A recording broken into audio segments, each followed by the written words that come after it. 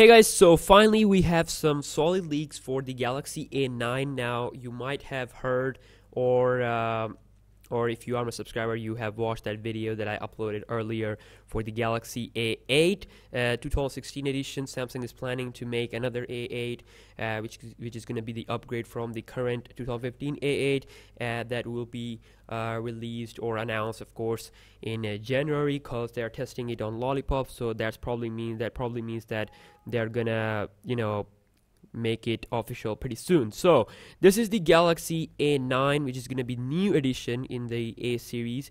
This is the leak regarding its processor. So Galaxy A9 is going to be the first phone in the A series to support 4K video recording because of this new Snapdragon 620 processor.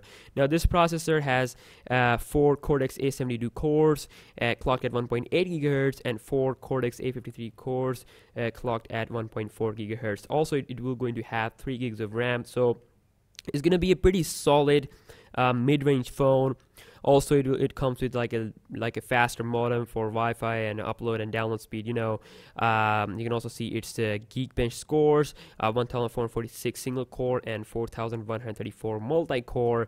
So it's definitely the best mid-range phone that is having the 4K video capabilities and all that. So yeah, hopefully this will also going to be the phone that we will see this year, because I heard about it 3 to 4 months ago, and definitely this will be a real deal in 2016, maybe in the month of January, because yeah, just like last year, Samsung will going to introduce new A series phones, and they might introduce like new E series phone in January. So yeah, January is the month of Samsung, so make sure you stay tuned for daily tech videos, news and all that. I will keep you updated if anything more comes out. So yeah, do check out the source links down below, and I'll see you guys in the next one. Peace out.